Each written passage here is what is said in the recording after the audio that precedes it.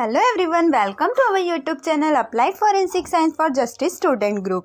My name is Chanchal Kamble, member of Applied Forensic Science for Justice Student Group. My topic is branches of forensic science. The content of branches of forensic science are forensic chemistry, forensic biology, forensic physics, forensic anthropometry, forensic engineering, forensic entomology, forensic polygraph, forensic evidence collection, forensic photography, mobile forensic, forensic medicine, cyber forensic, forensic odontology, forensic pathology, forensic ballistic, forensic document, forensic fingerprint examination, forensic audio and video examination.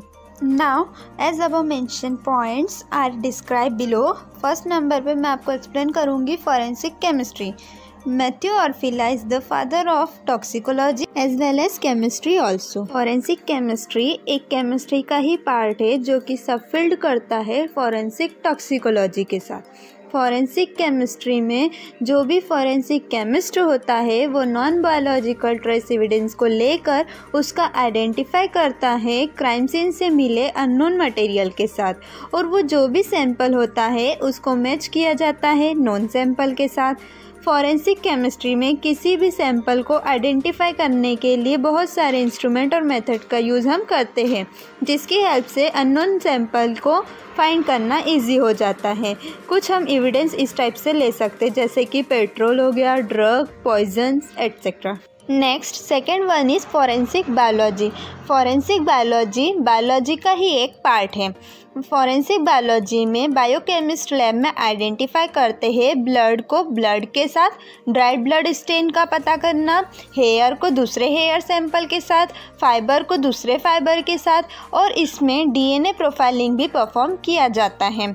Botanical material को भी इसमें हम compare करते हैं जैसे कि plant और would. इन सभी एविडेंस की हेल्प से सस्पेक्ट और विक्टिम और उसकी लोकेशन को आइडेंटिफाई करना इजी हो जाता है. बायोलॉजिकल एविडेंस की हेल्प से हमें time and cause of death पता करना इजी हो जाता है.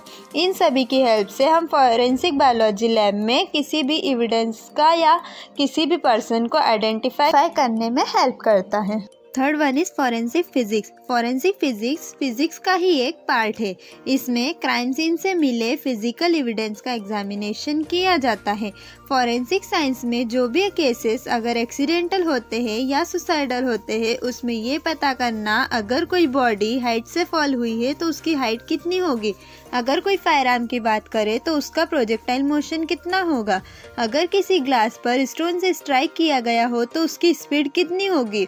साथ में फॉरेंसिक फिजिक्स में बुलेट और टूल केस को भी एनालाइज किया जाता है. Next is forensic anthropology. Forensic anthropology is the application of anatomical science. Forensic anthropology में हम ह्यूमन की स्टडी करते हैं. इसमें ह्यूमन के स्केलेटल को एनालिसिस किया जाता है किसी भी क्रिमिनल केस को सॉल्व करने के लिए, और फॉरेंसिक एंथ्रोपोलॉजी में हम हार्ट टिश्यू को भी एनालाइज करते हैं जैसे कि bone. Next fifth is forensic engineering. Forensic engineer ऐसे इंजीनियर होते हैं जो स्टडी करते हैं किसी भी मटेरियल, डिवाइस, स्ट्रक्चर या प्रोडक्ट की जो प्रॉपर वर्क ना करता हो या फिर जैसा डिजाइन किया गया हो वैसे वर्क ना करता हो.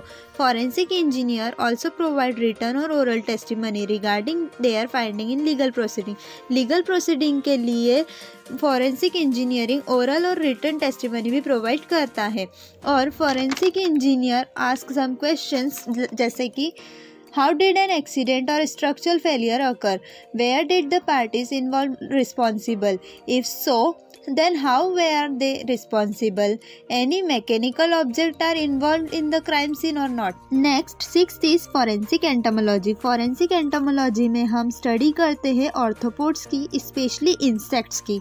फॉरेंसिक एंटोमोलॉजी में इंसेक्ट्स का आइडेंटिफिकेशन किया जाता है जिसकी हेल्प से हमें time and place of death determine करना इजी हो जाता है. Seventh is forensic polygraph. Forensic polygraph एक लाई डिटेक्टर टेक्निक होती है.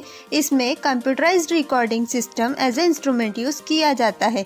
इस इंस्ट्रूमेंट की हेल्प से हम किसी भी ह्यूमन के फिजियोलॉजिकल रिस्पॉन्स को मेजर करते हैं. उससे ये पता चलता है कि उस पर्सन से जो भी क्वेश्चंस पूछे जाते हैं वो सही बता रहा है या नहीं.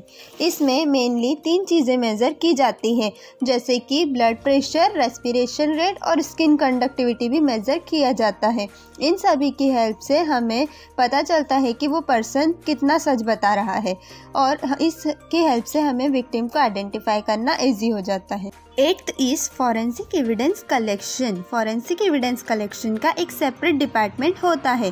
इसमें क्राइम सीन से मिले एविडेंस की फर्स्ट फोटोग्राफी की जाती है, देन उस एविडेंस को कलेक्ट किया जाता है, फिर लेबोरेटरी में उस एविडेंस का एग्जामिनेशन किया जाता है। Evidence like footprint, tool marks, tyre impression etcetera, जो भी एविडेंस कलेक्शन यूनिट के ऑफिसर्स होते हैं वो कोर्ट में एज अ एविडेंस प्रूफ करते हैं। 9th is forensic photography. Forensic photography को क्राइम सीन फोटोग्राफी भी बोला जाता है। फॉरेंसिक फोटोग्राफी में क्राइम सीन पर मिले जो भी फिजिकल एविडेंस होते हैं उनकी फोटोग्राफी की जाती है ताकि वो फोटोज परमानेंट रिकॉर्ड में हेल्प कर सके। फॉरेंसिक फोटोग्राफी इसलिए भी की जाती है ताकि बाद में कोई भी पर्सन एविडेंस को रिमूव ना कर सके। 10th is mobile forensic. Mobile forensic एक ब्रांच है डिजिटल फॉरेंसिक की। इसमें डिजिटल एविडेंस की रिकवरी की जाती है मोबाइल के डाटा से। ये सब चीज़ें साउंड फॉरेंसिक और मोबाइल फॉरेंसिक में आती है। मोबाइल डिवाइस का यूज़ हम पर्सनल इन्फॉर्मेशन के लिए करते हैं, जैसे कि photos, contact, notes, SMS, calendar etcetera.